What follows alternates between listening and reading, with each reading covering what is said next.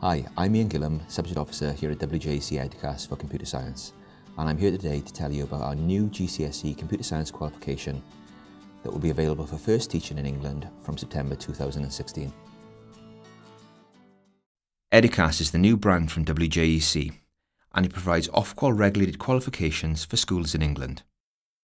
The Eduqas brand is designed so that teachers can clearly differentiate between the qualifications that are offered in England and the qualifications that are offered in Wales.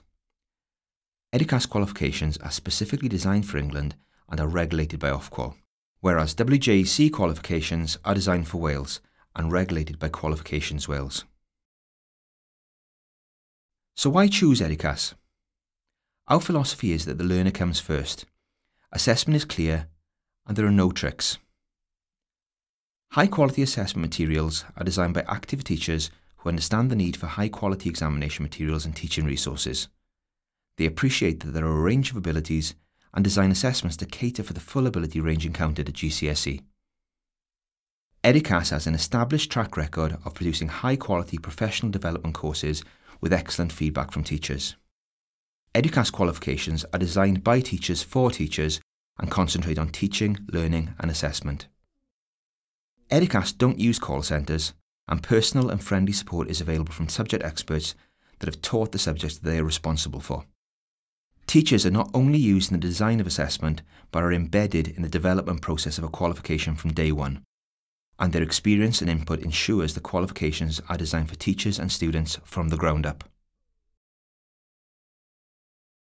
The qualification is structured so that there is clear and reliable assessment of all subject content defined by DfE, with clear questions and unambiguous and transparent mark schemes. Questions are designed so that students can demonstrate what they know, what they understand and what they can do, be it applying concepts in a theoretical examination or applying these within programming environments or algorithms.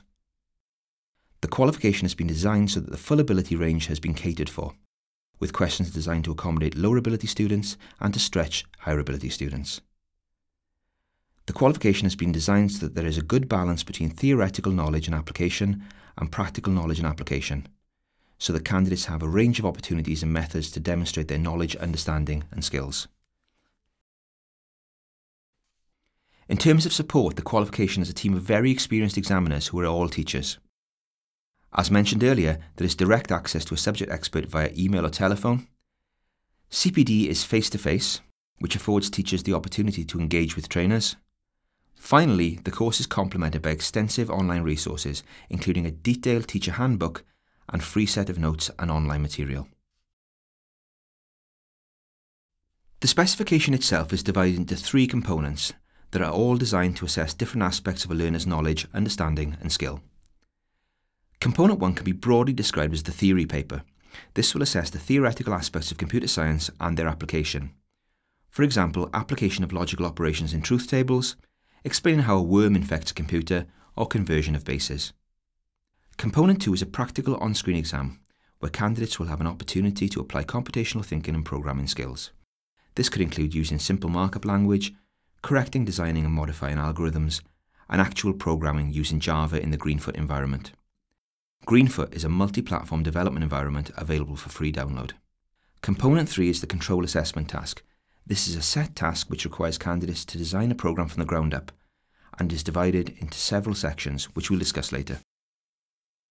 The structure of the qualification is similar to the existing GCSE qualification run by WJEC. This means that centres currently with WJEC will benefit from a smooth transition to the new specification. Equally, new centres will be reassured that Eduqas is experienced in delivering a qualification with a similar structure to the reformed qualification. The contribution of each component towards the qualification is as follows.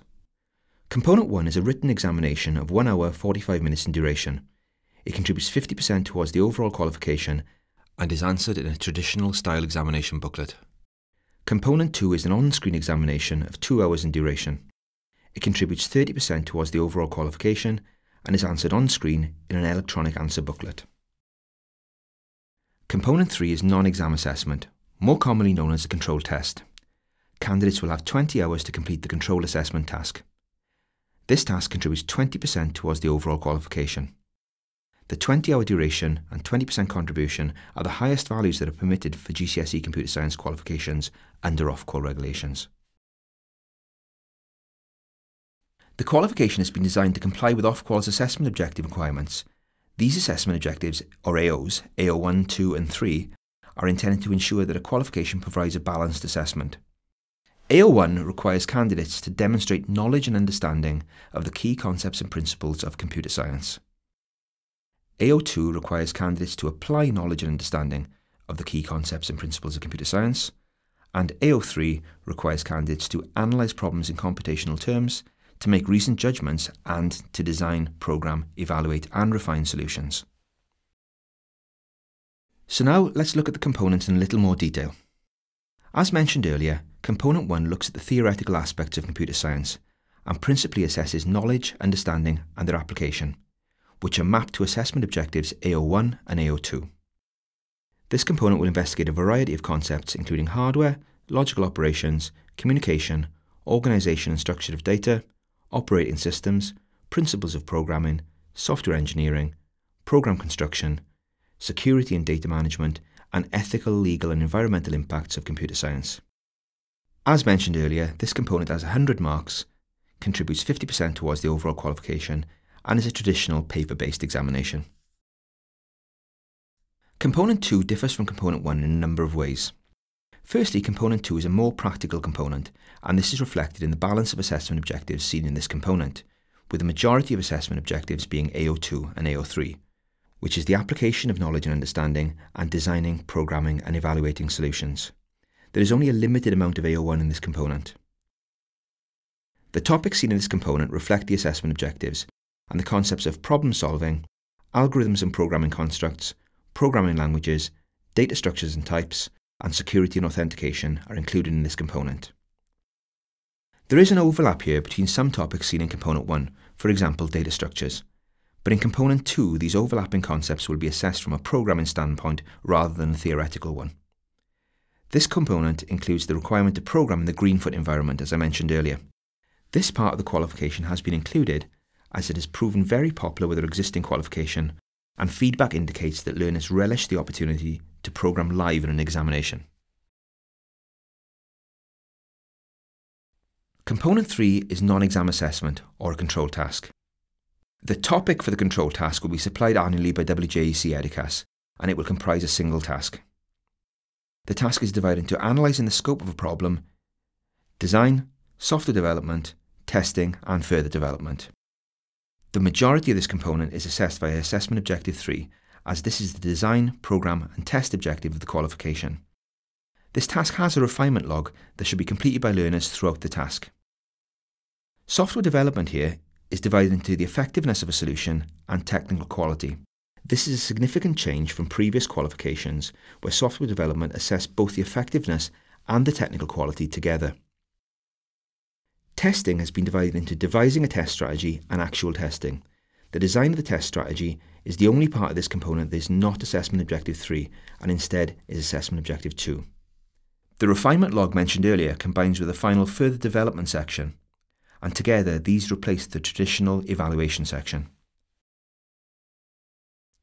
The qualification has been designed so that the components have the proportions of the assessment objectives that can be seen in this table.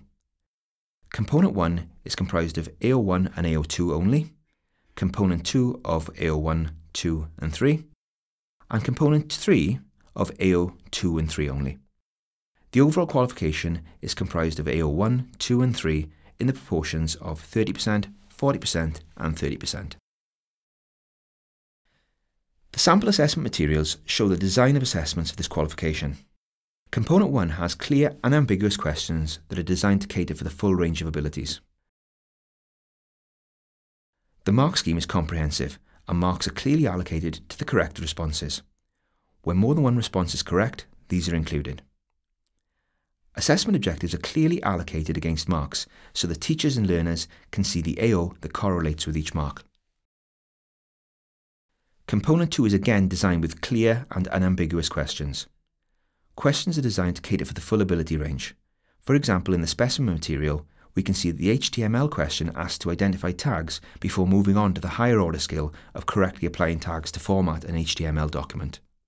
The mark scheme is clear and unambiguous, and assessment objectives are clearly shown.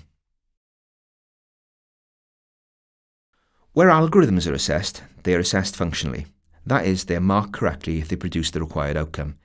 This acknowledges that there are multiple ways to solve problems algorithmically, and if a solution works, it is marked as correct. The same functional marking applies to programming tasks. As can be seen in the specimen material, marks are awarded to outcomes, that is what the final program can do. This acknowledges that multiple methods can be used to provide a solution. For Component 3, an unambiguous brief is provided, with the required outcomes clearly listed.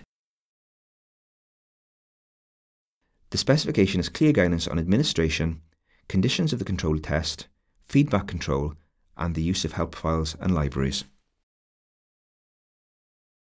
The main two changes from past control assessment is that the development of the solution section is divided into effectiveness of solution and technical quality. This is a departure from previous assessment methods, where these were assessed together as software development. This assessment methodology provides flexibility of assessment. It permits teachers to mark a task first on the functionality of the solution, where maximum marks may be gained even if inelegant code is used. The technical quality mark then gives scope to award credit separately for the elegance of programming. This is a departure from previous assessment, where an elegant solution would not be given high marks if all functionality was not present, or an inelegant solution was not given high marks even if all functionality was present. When designing Component 3, the development team aimed to reimagine evaluation and to make it a relevant activity. Historically, evaluation has been a summative task, unpopular with students and teachers alike. Here, the refinement log acts as a log tracking formative evaluation throughout the task. At the end of the task, candidates are required to consider further developments that could be made. Together, these two sections replace the traditional evaluation section. Eduqas provides a full range of resources to accompany the qualification. The Eduqas website provides specifications, assessment material, and the latest information regarding qualifications. The Resources website provides a full range of free digital resources to accompany the course. A free textbook is currently being developed to accompany the course, and this will be available from the Resources website. The Secure website provides a range of resources including past papers, mark schemes, files, and the control task brief. These resources are not available on the public website. Online Exam Review and Exam Results Analysis provides powerful results analysis and feedback tools to assist teachers. And CPD is run in an annual cycle to review internal and external assessment. Places can be booked for these events via the Eduqas website. Thanks for taking the time to watch this video. If you have any further questions, my details are available on the Eduqas website. I look forward to hearing from you.